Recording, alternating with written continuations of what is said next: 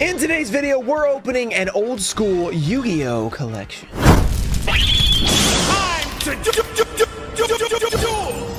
What's up, guys? We're back with another collection purchase video. Inside, we have somewhat of a mystery. I have seen some of the cards, but I do know that this is a really nice collection. More quality over quantity. Not going to be a massive collection, but I am very excited to open this package up. So let's get right to it.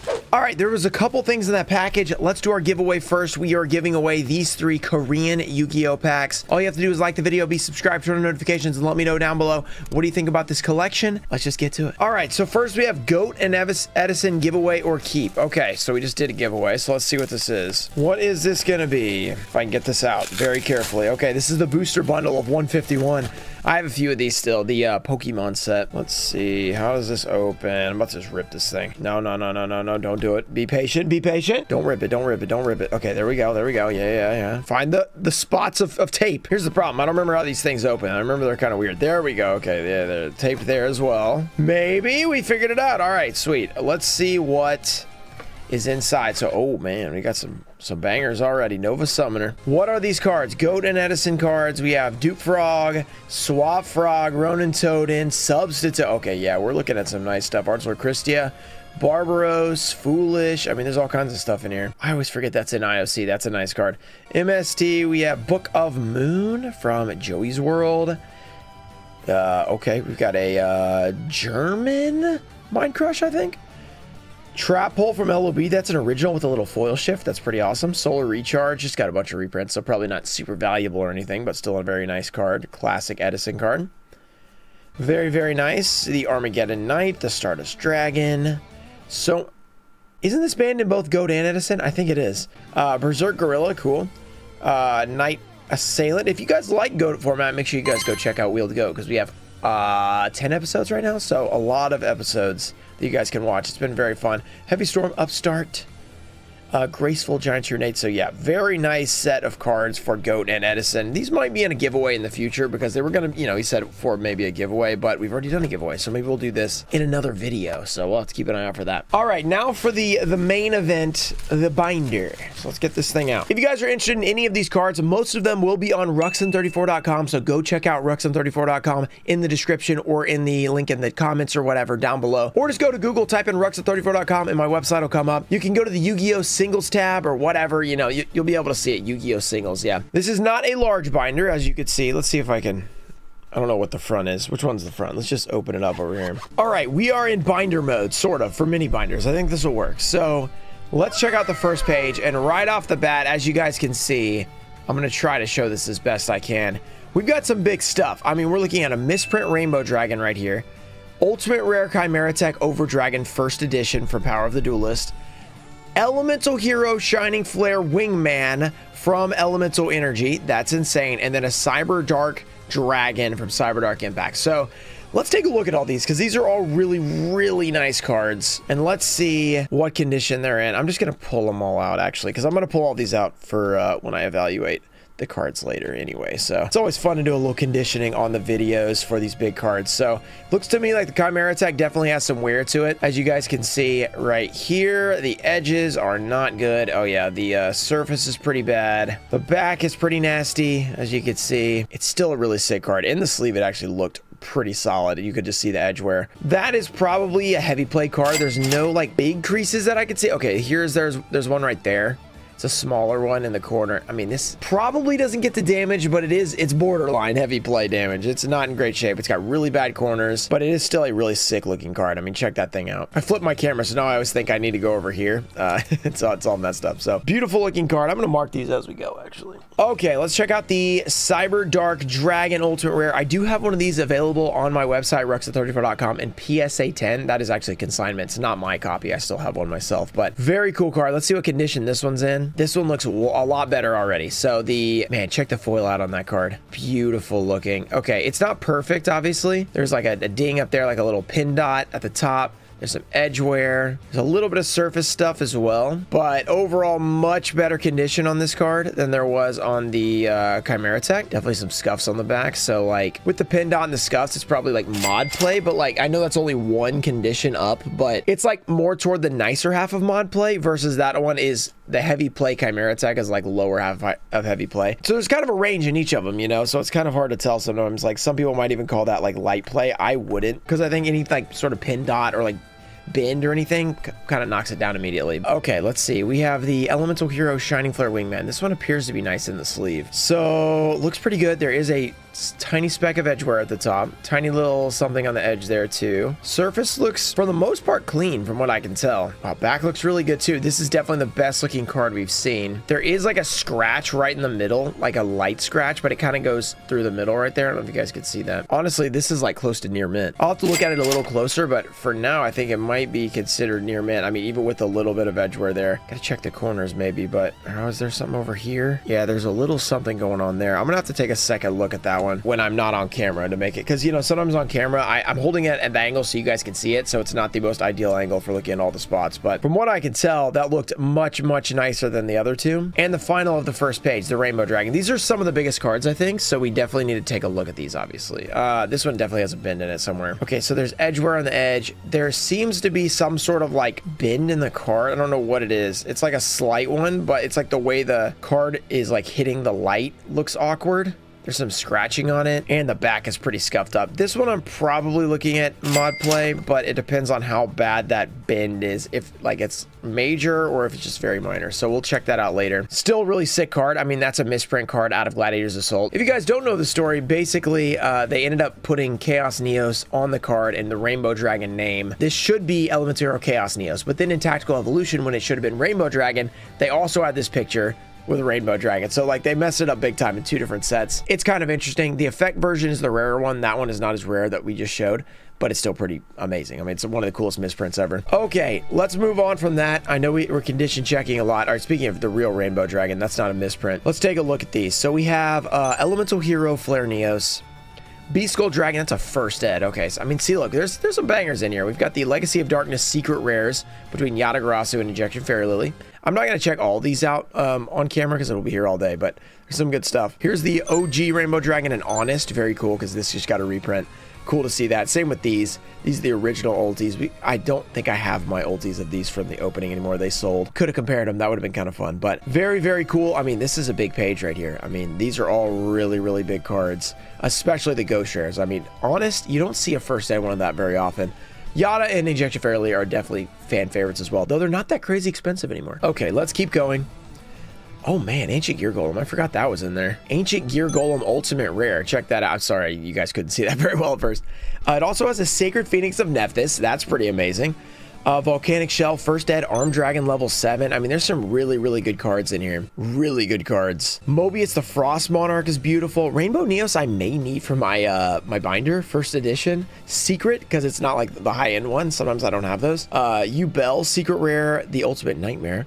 Vanamanaga, the Deity of Poison Snakes. I've come across so many of these. Usually unlimited, though. Okay, that's it. We might come back and check out a couple of these at the end. We'll see. Rainbow Dragon, Secret Rare, and Rainbow Dark Dragon. I think I have one of those in your mint, because I think we pulled one, maybe, at one point. Dark Lord Zerata, Judgment Dragon. Wait, if this is near mint, this could be our TCG player investment. This could count, because we never got it. Remember, guys? That's pretty cool. The Red Eyes Black Metal Dragon. Wow, there's some really good cards in here. That's a classic. Dark Arm Dragon, Secret Rare from Phantom Darkness. Then we have Elemental Hero Glow Neos, Ultimate Rare, Elemental Hero Magma Neos. Don't forget all this stuff. Probably gonna be on Ruxel34.com, so go check it out. Pretty cool stuff. And then an Ill Blood. Ooh, secret. We had one of these recently in really bad shape that we picked up at Card Party, I believe. So that was pretty cool. Frost and Flame is one of the best looking cards. We gotta take a look at it. I had one of these one time for the first time I had ever had one. I was like, wow, this thing looks amazing. It looks super nice. The secret rare is super clean. Yeah, a little beat up. So most of this stuff's gonna be probably modish play for the most part, but you know, that Shining Flare Wingman looked pretty good. So maybe some of the other ones are like that. Dark Creator, Secret Rare. We have Dark Red Enchanter. Kind of makes sense there. Are these all the tactical level? I don't even remember a lot of these tactical evolution secrets. I've never even seen Cranium Fish before. In the comments, have you ever heard of Cranium Fish? Let me know. If you've heard of Cranium Fish, you might be an expert at Yu-Gi-Oh! It means you've been around for a long time, probably. Grandmaster of the Six Samurais is also a secret rare. Very nice. Plasma from the Tin. Belial, Marquis of Darkness, secret rare. Elemental Hero Bubble Man, that's an unlim, but that's super cool. It's like one of the first unlims I've seen. Test Tiger first edition for Gladiator Base back in the day. Neospatian Grand Mole ultimate rare. Neospatian Aqua Dolphin. Grand Mole's pretty big. That's a pretty big card. Raigeki first edition LOB. That is sick.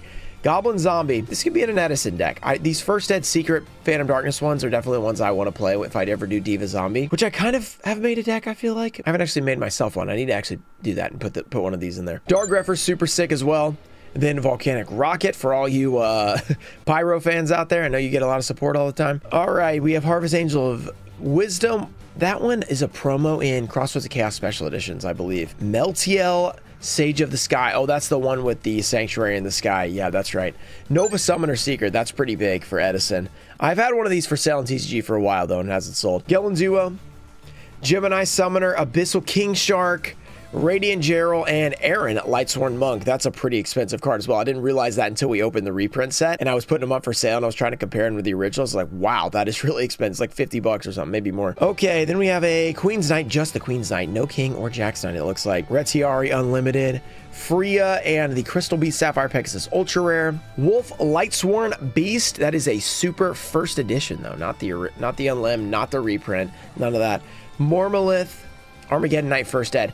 I think I actually need that for my Diva Hero deck. I don't think I have a first ed version, so that might be going in there. Proto Cyber Dragon, DRO4.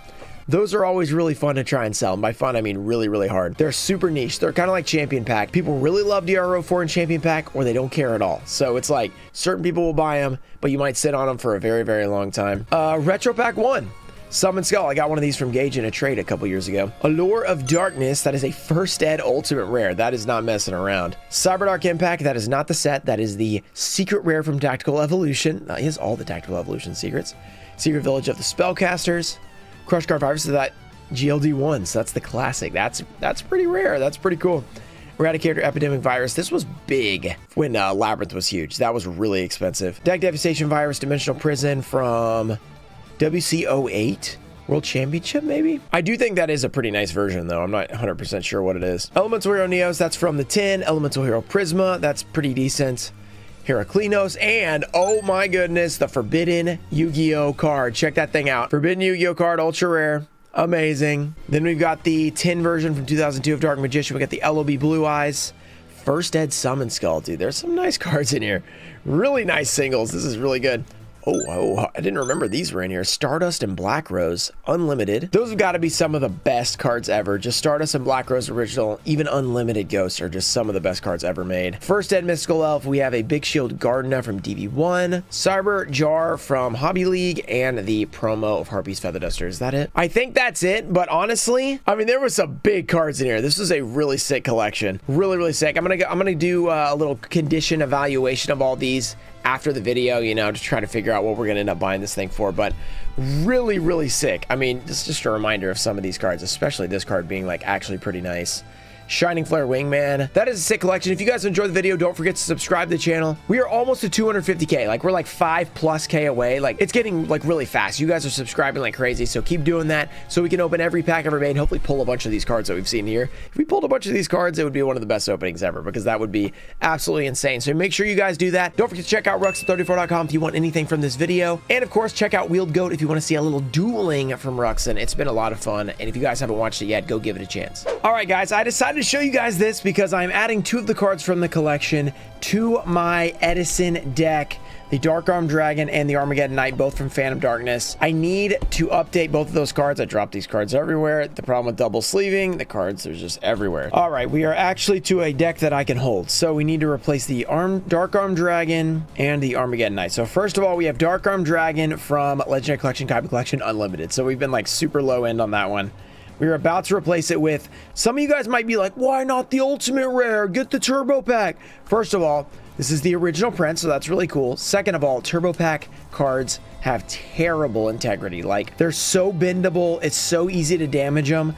This is a legitimate old school card, the upper deck style. It's very, very sturdy comparatively to like the Turbo Pack stuff. So I like shuffling this thing around. I don't feel like I'm going to bend it in half every time I use it. So that's why we're going with that Dark Arm Dragon. Very, very cool.